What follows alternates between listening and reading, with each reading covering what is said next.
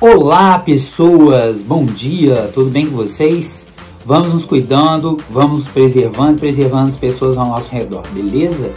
Se você não é inscrita, se você não é inscrito, se inscreva no canal, ative o sininho para conhecer sobre inúmeros esportes, beleza? Do mais diversificado possível o conteúdo esportivo.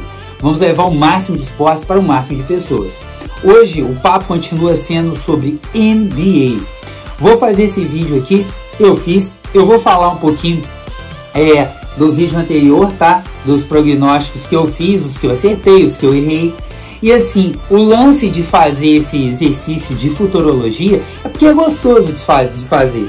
Ninguém é melhor ou pior porque acerta ou erra os prognósticos. O interessante é você conhecer, fazer as comparações e dar a sua opinião. Isso é bem legal.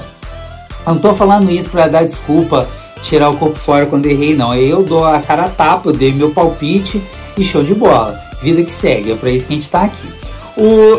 Filadélfia e Washington, eu dei o palpite de 4-1 para Filadélfia e foi 4-1 para Filadélfia. Poxa, acertei em cima. E Nova York e Atlanta, eu dei o palpite de 4-3 para Nova York, foi 4-1 para Atlanta. Errei feio, hein? Errei feio. Gente, vou falar desses confrontos aqui rapidinho. Filadélfia dominou totalmente e teve assim o jogo que o Embiid machucou. Espero que ele consiga voltar. Eu acho, bem, parece que vai ser possível ele voltar, mas não vai estar 100%. O Filadélfia era um grande favorito ao título, não só na conferência leste, mas também da NBA, beleza? Galera, então vamos lá. Passou o Fila, não teve muito trabalho. Nova York, o ataque não funcionou. Atlanta marcou bem, fechou os espaços. Parecia que ia assim, o Trae Young, ele deitou. Falar deitou o cabelo e a galera tá zoando porque ele é careca. Aí eu não entendo porque o pessoal pega tanto no pé dos carecas, sinceramente, eu não entendo. Bem, deve ser porque eu já sou há muito tempo, então pra mim é uma coisa muito natural, muito normal. Mas vamos de boa. Aí, então sobrou Atlanta e Filadélfia.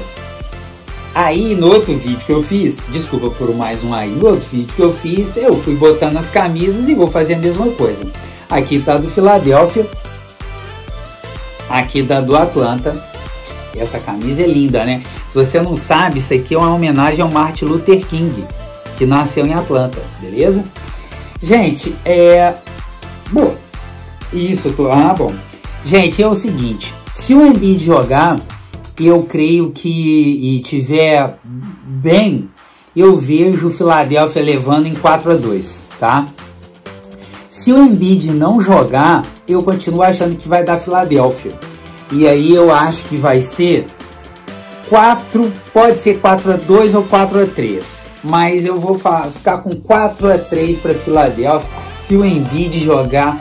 Se o Embiid não jogar. Então, nesse confronto, vou até anotar aqui, ó, Fila 4-3 no Atlanta, tá?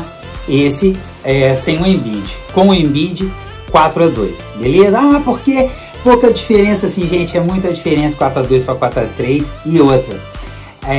Eu acho que ele vai jogar baleado. Se ele jogar inteiro, eu colocaria 4-1 aqui. O outro confronto foi o Milwaukee Bucks, Miami Heat. Eu tinha colocado ano passado Miami passando. E esse ano eu coloquei o Milwaukee 4-2. Eu acertei que foi o Milwaukee, mas foi 4-0. Foi uma varrida. No primeiro jogo Miami deu uma pressão. Foram duas prorrogações ali, se eu não me engano. E o Milwaukee acabou levando. Depois não teve mais problema. E o Boston e Nets, eu dei Nets. Pode pegar meu vídeo aí, eu falei Nets 4-1 e se Boston roubasse um jogo, o Jason Tatum ia ter que voar. E foi o que aconteceu. Aí esse eu acertei muito na mosca. Foi 4-1 mesmo e deu Nets. Nets e Milwaukee. Vou tirar aqui a camisa do Philadelphia, continuar com a camisa do Portland. Então vamos lá. Agora aqui, ó. Brooklyn Nets ou Milwaukee Bucks. Esse jogo já aconteceu, ele aconteceu ontem, primeiro jogo. E o Nets venceu esse primeiro jogo. O meu palpite seria 4-2 Bucks, tá? Esse foi o meu palpite, Bucks em 6. E o James Harden machucou. Isso vai atrapalhar, lógico que vai atrapalhar o Nets. Mas, ao mesmo tempo, eles têm peças de reposição e outra, os outros vão focar mais ali. Mesmo assim, para não fugir do palpite que eu tinha dado antes, deixa eu ver aqui para não me enrolar, essa camisa é a que entra mais apertada em mim. Eu vou dar o palpite de 4. Eu tinha falado 4-2, eu vou manter 4-2 para Milwaukee Bucks. Apesar de sem o James Harden, e a forma já ganhou o primeiro, mas beleza, vai essa mesmo. Então Bucks, anotar aqui, né? 4-2 em cima dos Nets. Eu sei que os Nets são favoritos, mas eu sempre gosto de fazer uns palpites um pouco diferentes, beleza? Agora eu vou para outra conferência. A conferência do meu Lakers, que não passou, e não passou de forma merecida. Jazz e Memphis, eu coloquei um 4-0 pro Jazz, falei que esse era o confronto mais equilibrado de todos. De certa forma, parece que não foi tão desequilibrado assim, mas foi 4-1 pro Jazz. O Memphis jogou sem compromisso, jogou muito bem, parabéns pro time do Memphis, um time muito jovem, a menor média de idade de todos os times ali. O time do Atlanta também, uma média de idade muito baixa. Cara, e o outro jogo, Clippers e Dallas. Esse ainda não acabou, termina hoje. Eu tô fazendo esse vídeo no dia 6, na parte da manhã. Eu coloquei Clippers 4-3 nesse. E esse ainda é um ponto de interrogação. E lembrando que eu falei, sempre quando eu colocaria 4-3, poderia dar qualquer um, né? Então não é para ficar em cima do muro. Eu vou manter aqui os Clippers, mas pode ser que passe o Dallas. Então, esse confronto, né? Esse confronto aí, Dallas tá aqui. E os Clippers. Um desses dois vai pegar o Utah Jazz. Gente, assim, o Utah ele é favorito com qualquer time que ele pegar.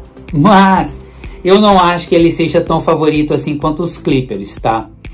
É a minha opinião. Eu tinha achado que ia passar os Clippers. Eu vou manter os Clippers, só que esse ainda não existe super futurologia. E aí, entre Clippers e Jazz, eu não estou torcendo pro Clippers não, tá, gente? Estou torcendo, inclusive, pro Dallas. Mas eu acho que o Clippers passa pelo Dallas e passa pelo Utah Jazz. Eu sei que esse é o palpite mais furado possível, pode ser, mas é o meu palpite e eu vou mantê-lo. Clippers, aí Clippers com Utah Jazz, eu coloco um 4-3 Clippers.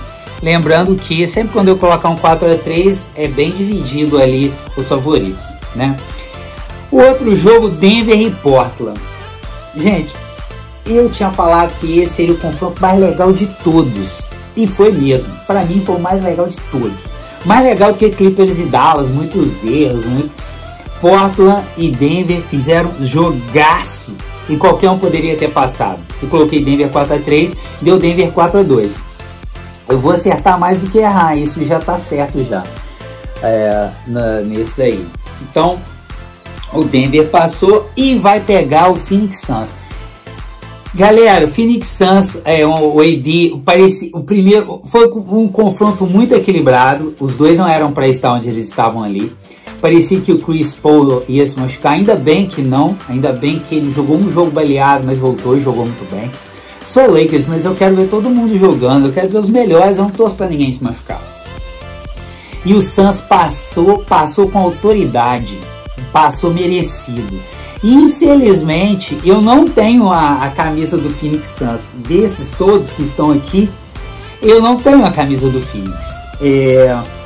E vai ser Denver e Phoenix, né? Eu tô com a camisa do Denver, mas eu vou manter a camisa aqui do Portland e vou torcer pro Phoenix Suns. Pra mim, eu vou torcer pro Phoenix e pra mim o Phoenix passa pelo Denver. Se o Denver tivesse completo, eu acho que não. Mas nesse caso sim. Então o Phoenix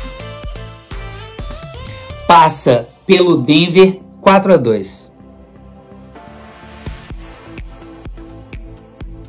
Esse é o meu palpite, tá? Phoenix 4-2 no Denver. Galera, e aí? Então, ó, resumindo os meus palpites. Filadélfia 4-3 no Atlanta. Bucks 4-2 no Nets.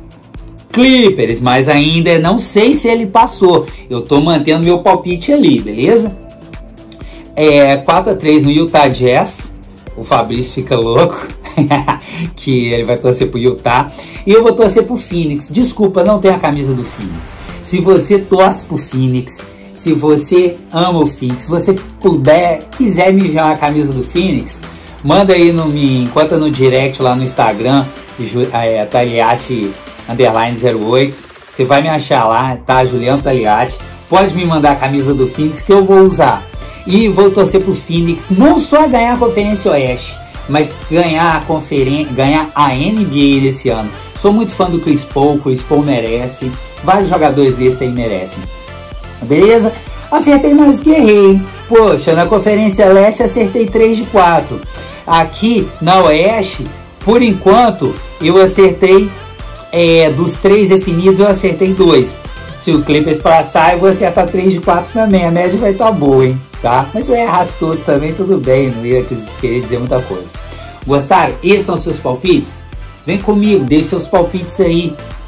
Vamos levar o máximo de esporte para o máximo de pessoas, beleza? Grande beijo, amo vocês, muito obrigado.